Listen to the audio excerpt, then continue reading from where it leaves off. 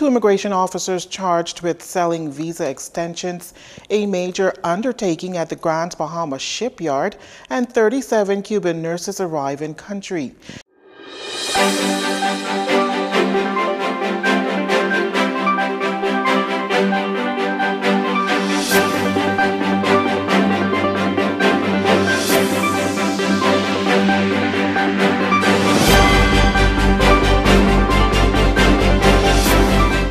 Good evening, everyone. I'm Lissy Bastian with your JCN News for this Friday, October 27th. It's great having you with us. Three men, two of whom are immigration officers, were arraigned in the magistrate's court this morning, each charged with one count of bribery and one count of conspiracy to commit bribery. The charges relate to that immigration ring uncovered within the Department of Immigration. According to court records, Chief Immigration Officer Wyberg Brown, age 50, and Immigration Officer Thorne Curry, age 30, along with a 30-year-old Avery Francis, are said to have accepted bribes on Wednesday, October 11th, to extend the stays of three Jamaican females, Shakira Anderson, Sasha Burke, and Sasheen Thomas. The trio, while before Magistrate Shaka Seville, pleaded not guilty to the charges and granted bail in the sum of $4,000 with two sureties. Now on Thursday, Acting Press Secretary in the Office of the Prime Minister, Keishla Adderley, told reporters that a ring of sorts was uncovered. She also noted that the officers were allegedly caught selling visa extensions to persons who entered the country as tourists. Earlier this month, a fourth person, 53-year-old Jamaican national Jennifer Ann McInnes, who is attached to this case, was also charged with the same offenses. She was granted bail in the sum of $7,000 with two suretors. The matter has been adjourned, and all defendants are set to return to court on November 21st. Well, a 16-year-old minor will spend his first night on remand at the Simpson Penn School for Boys following his arraignment in the magistrate's court today, charged with murder. The teen is alleged to be the gunman behind the daylight shooting that occurred in the area of Market and Fleming Streets on October 16th. That incident claimed the life of 32-year-old Tiano De Haiti, a man who was previously known to police and was out on bail for murder and dangerous drugs. The teen was also charged with 2 counts of attempted murder. According to prosecutors, on Saturday, October 7th, while in the area of Kwaku Street, it is alleged that the troubled teen opened fire on 2 men, Ishmael Lowe and Torino Fisher, shooting one to the face and the other to the arm. The 16-year-old was not required to enter a plea due to the nature of the crimes. He was denied bail and ordered by Magistrate Algernon Allen, Jr. to be remanded to the Simpson Penn School for Boys. Now, should he breach this order, he will be remanded to the Bahamas Department of Corrections. He returns to court on February 28th next year for service of voluntary bill of indictment, which will fast-track his case to the Supreme Court. A $600 million project on tap for Grand Bahama, a major investment on the island through the Royal Caribbean Group and Carnival Corporation. The entity is pairing up for the expansion of the Grand Bahama shipyard in an effort to re-establish the area as the largest cruise port in the world. Destiny Johnson has more in this report.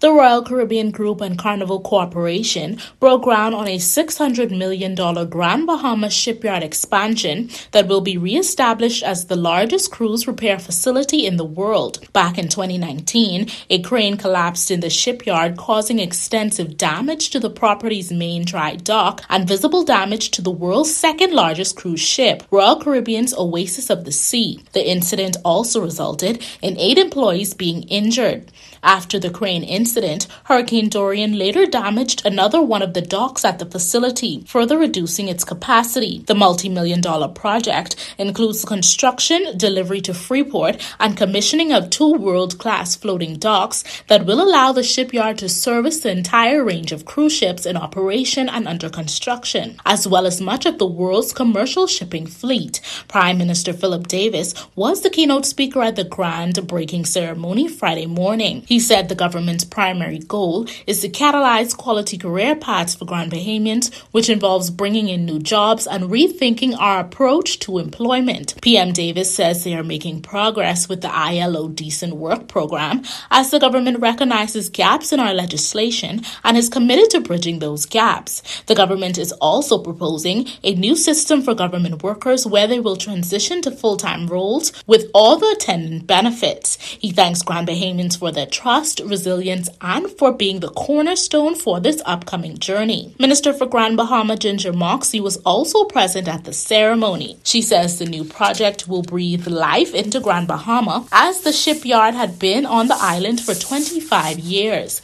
The Carnival Cruise Line Celebration Key in East Grand Bahama will open in June 2025, and Minister Moxie says the government's redevelopment of the shipyard will enhance the global competitiveness of the Bahamas and solidify Grand Bahama as the home of maritime and logistics.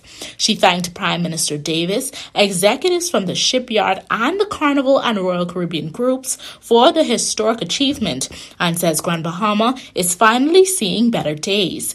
For Jcn News, I'm Destiny Johnson. Thanks for that report, Destiny. The Bahamas Investments Authority, BIA, has started the process to modernize the authority. Director of Investments for the BIA, Felicia Woods-Hannah, says the digitization of the department began with converting to paperless applications. We hope that as of December of 2023, we can stop the hard copies of the International Persons Landholding Act applications. What this does is cut down the time from about 2 months for processing of investment board applications to about a week and a half, which is a great win for the facilitation department of the BIA. We have opened our USD and BSD accounts at the Bahamas Investment Authority. With that, we are now able to accept payments. The old process, you took an approval letter to the Inland Revenue and you had to get a receipt and bring it back to BIA for issuance of an investment board permit or an investment board certificate of registration. That process has since changed to allow for greater efficiency in the processing of applications, as well as, being more paperless and more energy efficient, I guess we can say. The BIA is also looking to revamp the national investment policy that was introduced in 1994. This policy was created to promote and facilitate investment in the country.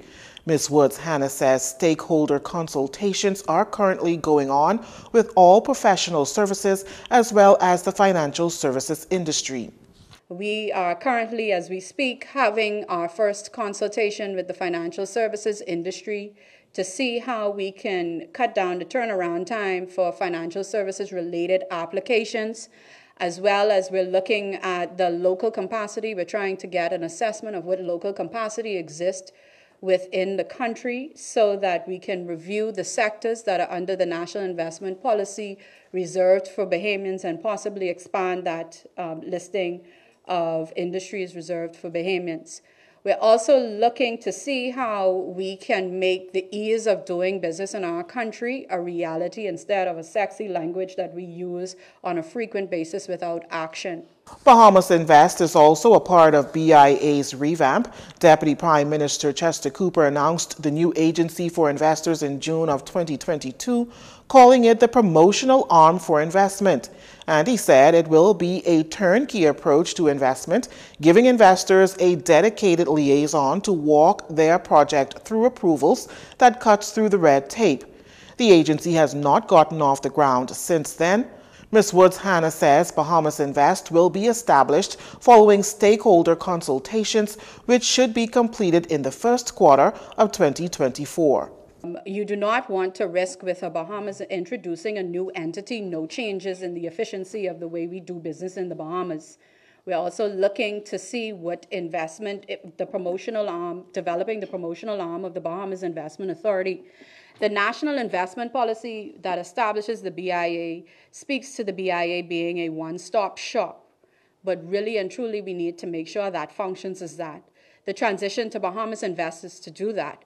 However, we must make sure that the necessary policy and legislative reforms take place so that we don't risk a rebrand without the general public and the global stage seeing a change in the way the Bahamas do business.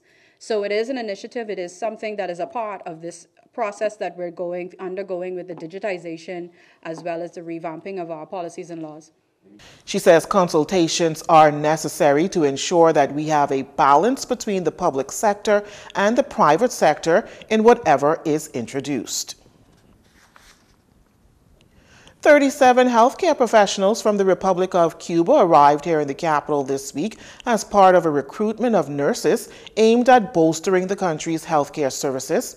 Recently, Health and Wellness Minister Dr. Michael Darville told reporters that nurses from Cuba and Ghana were being recruited to assist with the current medical staff shortage, particularly following an assessment that found that there is an extreme shortage in manpower and resources.